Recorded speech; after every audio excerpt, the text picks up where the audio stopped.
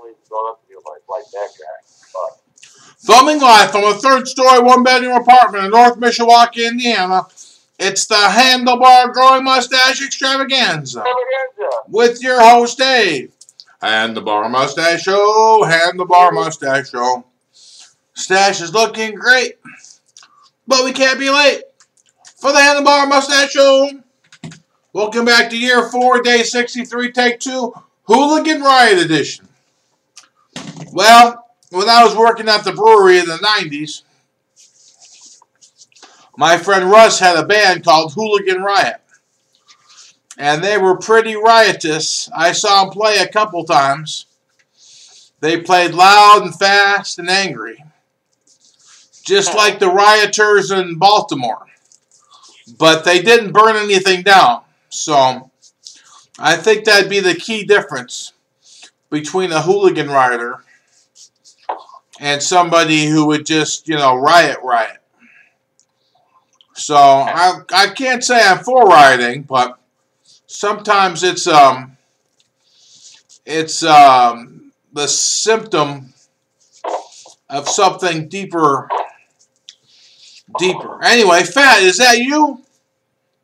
Hey, Fat, what's up? Hanging out here over in an undisclosed area in Northeast Mishawaka. South Bend, excuse me. Oh, yeah, South Bend. They're having their big 150th anniversary coming up soon. Oh, it's great. I can't wait. I was in the bathroom at work, a couple of them. I guess it must have been last Saturday. And this guy goes, "Are we in South Bend?" And I said, "Yes, we have a South Bend address." Yeah. And he said, well, I think he was from Illinois. He was for a softball tournament. So, anyway, we got to talking a little bit. I'm pretty friendly. Even in the bathroom, I'm pretty friendly. That's the last thing I want to hear. I mean, I'm not friendly like that. Oh, okay. Don't misunderstand, Pat. Oh, shit. Sorry about that. Yeah, so anyway, work tonight. It went okay. It's always rough because Lori wants to be out of there because she's got to come in early on Wednesday. So she's up. Shift for her. She can kind of hold. Yeah, that's kind of a rough shift. The best shift is when you open on, say, a Tuesday, and then you get off about 4 in the afternoon, and then you have the next day all the way off, and then you don't have to come in until 4 the next day.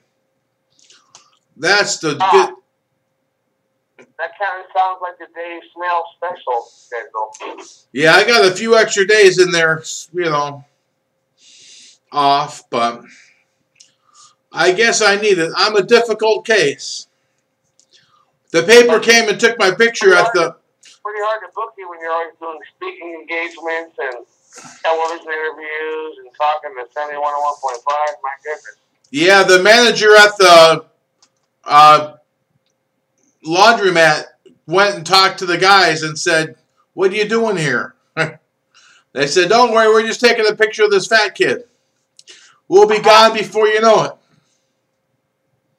Oh, they had you watch, they filmed you doing laundry set? Yeah, there's a lot of downtime, but I took it out of the wash and put it in the dryer. You bring your Purdy with you?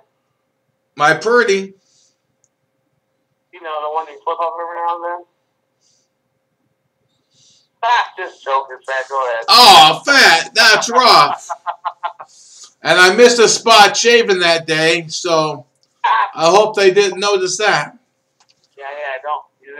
Tell them no high def, all right? Yeah. I've got a face for low def. Yes. So, anyway, I'm going to spinning class tomorrow, too. Mary Sue's coming. Wow. So... That's going to be fun. We better make her feel welcome. Yeah, Mary Sue's a little bit timid.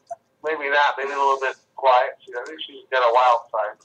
Well, her husband retired from the police force, so he's got no job, and she's got 2 jobs. I said, that doesn't seem fair. Well, you may have 3 jobs. One of them we can't talk about on the radio. I mean, on the internet. Oh. Interesting. Anyhow, it doesn't. Yeah. Well, he probably put his time in, Fat, and he's ready to retire, right? Yeah, I think he worked for like 33 years, so that's not nothing. All right. Anything more to add, Fat? No, Fat. Well, I've probably said too much. No, Fat. Just enough. All right. Well, knock on wood. Keep it classy, interweb. Get well soon, boss.